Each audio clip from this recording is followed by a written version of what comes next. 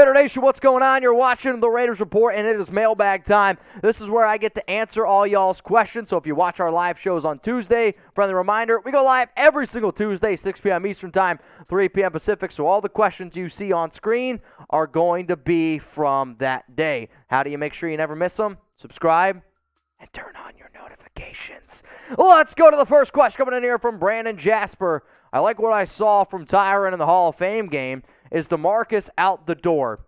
DeMarcus right now I actually think is battling for the wide receiver 5 spot with Tyron Johnson, because personally, I wasn't impressed by Tyron Johnson. He had some glowing moments where he played well in special teams. Yes, he had 2 catches for 39 yards, but the reason why the Raiders should keep Tyron Johnson is that speed, that downfield threat. Jarrett hit him through a freaking dime right in the lap of Johnson, and he dropped a 40-yard ball. Might have been a touchdown. If that's in a regular season game, that's obviously a much bigger deal. But the fact that he dropped that ball, that's the reason why he would stay with the team.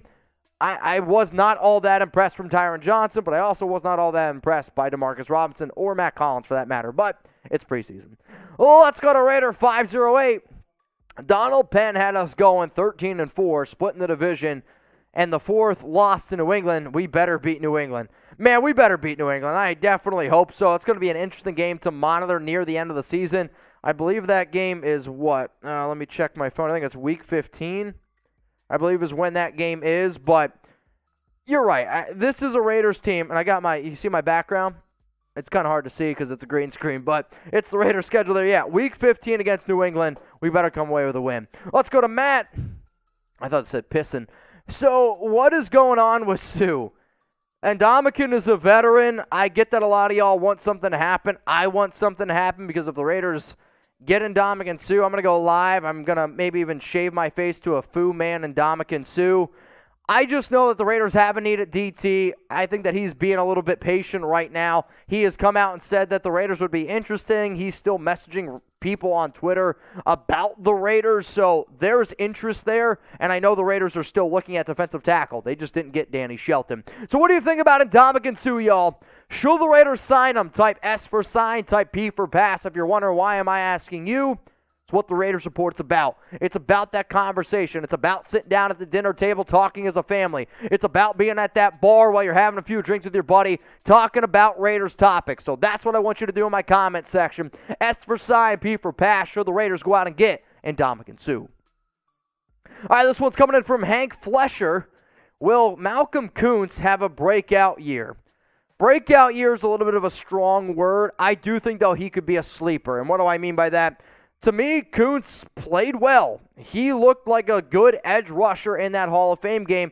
Got good bend, got good speed. He, to me, is built more like a outside linebacker in a 3-4 defense, more so than being a 4-3 defensive end. So when they went to Patrick Graham, when they went with that system, I got excited because I want to see Koonce go.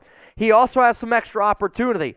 If Clelin Ferrell continues to show that he can't stay healthy or he's not that guy, then after Chandler Jones, next up in line is Malcolm Koonce because of the injury to Kyler Fackrell. So breakout year, no.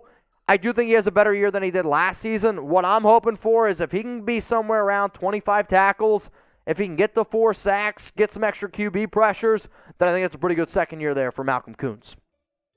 What up, Raider Man 01? Remember, y'all, in these mailbags to skip the line to make sure you get on the screen. Super chat. Mitch, did you ever get your Adams jersey? Just win, baby. You know what's kind of sad about this? No, I have yet to get it. I'm still waiting on my jersey for Davante Adams. I ordered a white one. We'll see if it ends up coming in the mail because I got my black Derek Carr jersey.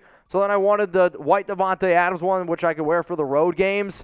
But I'll tell you what, hopefully someday it'll come back in the mail. If you guys want to get a Davante Adams jersey, you can go to chatsports.com/Raiders jerseys, where we got not only Adams, we got a bunch of jerseys available. That link's available for you all in the comments and description of today's video. Let's go to Bullies. It's no no-brainer if Carr is important, then we need to protect him. O-line, major need to show up off our weapons. Yeah, you spent a lot of money on Hunter. You spent a lot of money on Derek Carr. You spent a lot of money on Davante Adams. If you can't block, it doesn't really matter. So the right side of the offensive line, it is a concern for me. And John Simpson is good in the running game. I don't think John Simpson's very good in the pass blocking game. So we'll see what ends up happening. And a lot of times I get it that coaches want to be optimistic, right? This is the time of the season where everyone's in the best shape of their life. This player looks incredible. Oh, this guy is going to have a breakout year. But really, when it comes down to it, I mean, look at all the reports that were out there from Brandon Parker. Brandon Parker's footwork's quicker. He's going to be perfect in this Carmen Brasillo blocking scheme. And then what happened? He played. And then you saw what happened. It was not pretty whatsoever. Let's go to Super Chat coming in from Coxie Pup. Mitch, can you start breaking down game film during a show weekly? We need a real one. Just a thought. The issue with game film is people who share game film, a lot of times you can't. Well, I'm just going to be honest. You can't make money off of those shows, and when you can't make money off of shows, I got to pay for lights. I got to pay Jeremy so he can put food on his table. And also, people who put out game film, you can't do that always because the NFL owns it, and they can take down a YouTube channel. So for me, I get that people do that, but that's not worth the risk because I do this for a job, and this is how I put food on my table, a roof over my head.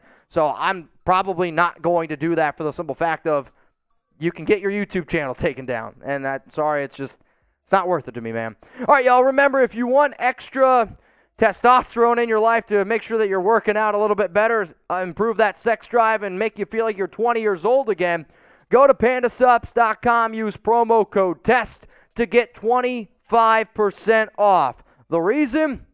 You're trying to work out, you want to get rid of that extra belly fat. Testosterone boosters are a great way to do that, and Panda Supps just launched a brand new one. I've been using this product the last 3 days, and I'm going to be honest, man, I've been killing my workout sessions. So if you're looking for a natural way to build muscle, strength, improve sex drive, and increase energy levels, welcome the all-new Panda Test. Panda Test uses clinically dosed ingredients to naturally boost free testosterone levels and reduce stress hormones. So if you're interested, scan that QR code right there. It's going to take you right to Panda Supps' brand new test booster, and use code TEST to save 25% off at pandasups.com. Super chat time from Jose Delgado. I laid on the show. It's all right, man. Mitch, the McDaniel is going to protect DC on the offensive line with our DC this season. It's over. How many just win babies you give the Raiders to get the offensive right tackle we need? Is that what you're saying? I'm going to give it 2 just win babies. I think it's a coin flip at this current point. The Raiders need extra offensive line talent. What I don't know if it's going to be a guy like Darrell Williams. Is it going to be somebody like, I don't know, an extra depth player because you lost Brandon Parker for the season? Do I have confidence in Patrick Graham? Yes. That defense looked legit against the Jags. Again, it's against the Jags, against Jake Luton. But we also see reports from camp that they are locking up a lot of these receivers, that the defense plays well, and they continue to play well. Like Crosby's dominating against the offensive line. Patrick Graham is that guy. So we'll see what ends up happening, though. Speaking of the offensive line, gallons over miles. Should the Raiders try to sign Duane Brown? Unfortunately, two reasons why I'm going to say no to this one. One, Duane Brown's a left tackle. He's not going to play right tackle. Second reason, maybe he plays right tackle. You're going to pay him a lot of money. Second reason is I think he goes to the Jets. So he had a visit with the Jets on Monday, and there's already some mutual interest. If you watched our live show from Chat Sports on Monday as well, I broke down some free agency destinations. I predicted Duane Brown to go to the Jets. So I think he ends up signing with New York, and the Raiders will need him to play right tackle, and he's a left tackle. So what do you think about this, y'all? Name a player, one player, that you think right now. You're Josh McDaniels, you're Dave Ziegler. You get on your phone, you got that old-fashioned phone. You know what I mean? I don't even know how it works. But it's like, who you calling? Who are you going to try to get into the silver and black to rep that shield for the Raiders week 1? I'll be looking in the comments. Let's go to B-Ray. What up, my dog? Mitch, do you think is taking things a little personally? I want as many reporters reporting on my Raiders not winning. It's not official yet. And that's what Big J does, man. I'm not going to get into it too much with him. I'm trying to get past it. But I will say this. If you go to any Raiders beat reporter's Twitter right now, their job is to cover the team.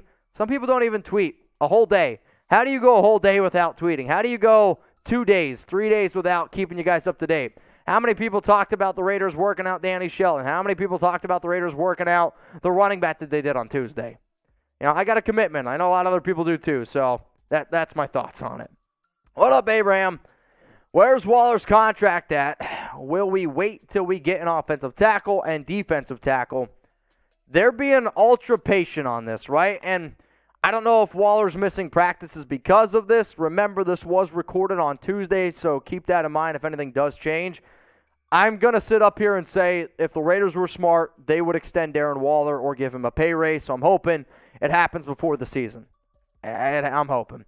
What up, Jeff? How much cap space do we have left? At this current juncture, the Raiders, I believe, have $22.5 or $22.6 million in salary cap space, and that is per over the cap. They are behind only the Cleveland Browns, who have over $49 million, so there's a big gap. But the Raiders do have the second most, as I am currently recording this video right now.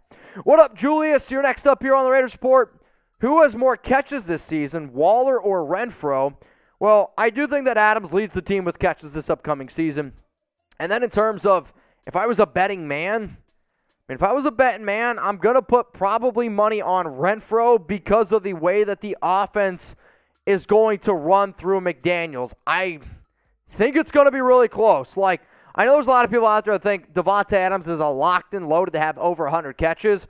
I'm going to put him probably at somewhere around 100, 105 grabs. After that, though, to me, Waller and Renfrow could both be around 75. And if you have three players with over 75 catches, that's really, really impressive. It does not happen often, especially when you're also going to run the football the way that the Raiders are. I'm going to put my money on Renfrow, but it also would not surprise me if it's Waller at all. All right, y'all, if you haven't already, remember, Instagram, Twitter, you can always fill up my DMs. You know what I'm talking about over there. Also, to make sure you stay up to date, news, rumors going on around the Raiders. Like, even if on my off days, I'm posting stuff over there because my job, the reason why it's 365 is because I take a lot of pride in keeping you guys up to date in 365 days out of the year. Let's go to Michael Correa. Mitch, what do you think about the Broncos now being owned by Starbucks, Walmart, and Condoleezza? I would say that you should ask Matthew Peterson. He runs our Broncos channel, and there's some people over there that would probably say, let's ride to this, but I don't really care, man. If they're going to be able to spend some money, let them spend some money. They have some extra things to throw it around. Raiders have also been doing the right things as well, right? The Raiders, since they've moved to Las Vegas, they have gone up 209% in terms of overall value. I think Jeremy wants to chime in here, and I think I know why. What up, Shane? FKC, F the Donkeys, FAB, FLAC.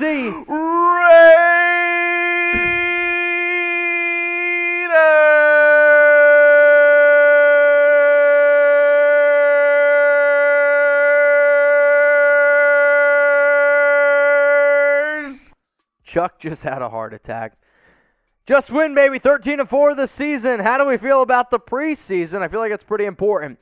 I think it's important to see what players can potentially make a roster. And I think the greatest example of this was last season, I went to Topgolf with Nick Kwiatkowski. I got to sit down with him, old Raiders linebacker, and he told me what preseason meant to him. And for a lot of these UDFAs, this is your shot to try to make a roster. This is your shot to try to live a dream. So for players like Darian Butler, for somebody like a Bryce Cosby, for somebody like a Sam Webb, which from what I understand, those three UDFAs have been playing pretty well, this is your chance to make a team. So I get it. A lot of y'all don't really care about the preseason, but I do think that really good NFL teams are solid 53 players. You have that extra depth in case somebody goes down, and preseason go a very, very long way. So, Shane, I appreciate you. I also appreciate the people that take a lot of pride in trying to be one of the very, very first people that comment on a Raiders Report video. I like to call y'all my Noti gang, so shout out to Raiders for Life, Jaime Alvarado Sr., Diego Torres, Stephen Williams,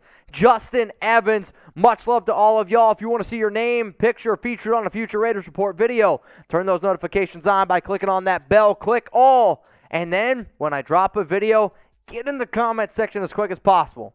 Just get in there. Blow it up. What up, Shane? Hey, Mitch, which player do you think that was on your loser list will have a big game next preseason? Please beat New England. So in terms of who are some of my losers, I believe I had Brandon Parker. He's out. Oh, boy. Patrick B., he wants a shot. We got Jarrett Stidham. He was a winner. No, it was Nick Mullins. The defensive tackles, I mean, I'll say defensive tackles I'm hoping play a little bit better, but I'm also hoping that there's some extra guys out there. We'll see. I'll say out of all the losers, I'm going to hope that defensive tackle is a bigger one. Patrick B. Oh! From the top row. Patrick B. Today's MV, Patrick. MVP stands for Patrick B. Let's have some fun, Mitch. I love being an underdog going into the season. Carr needs to just ball out and have an MVP season with the AFC Championship game at the least. I'm ready for this season. I did say on Twitter yesterday, I believe, that I think right now the best parlay in sports betting is Derek Carr for MVP and the Raiders to win the AFC West. If you were to do that, like let's say you risk $10, you win almost $1,000, I believe is what it is right now. And the reason why I think it's one of the best bang for your bucks is because if Derek Carr wins the MVP, the Raiders win the AFC West. Because of all that competition in there, obviously it's not likely to happen. It could happen. Carr was an MVP frontrunner last year, but I do think it's a very interesting parlay that I know that I would make right now if I was all y'all out there. So Patrick B, everyone raise a glass to Patrick B. Type PB down in the comments. Cheers to you, my guy. Last question here. Any news on Duane Harmon? He looks good. He's playing really well. He had an interception today. I believe Sam Webb in coverage tipped the ball up to him. Harmon came down with the interception. I will say, though, I've talked to a few people. They've told me Jonathan Abram has played a lot better. So he's going to be a dude that I keep in mind because early on in minicamp, OTAs, training camp, it was Duane Harmon this, Duane Harmon that. He's out playing Abram. Sounds like Abram over the past few days of practice has started to impress a little bit more. I'm hoping that he fills this like Jabril Peppers box safety role, which is what Patrick Graham utilized last season with the Giants. Harmon looks good, and he's going to play well, but Jonathan Abram is also starting to play well, which definitely makes me pretty happy. All right, y'all, if you haven't hit that subscribe button yet, make sure you do so because we are going to get ready to end this live show. Remember, though, every single Tuesday we do Raiders Report live, so hit that subscribe button, turn on those notifications.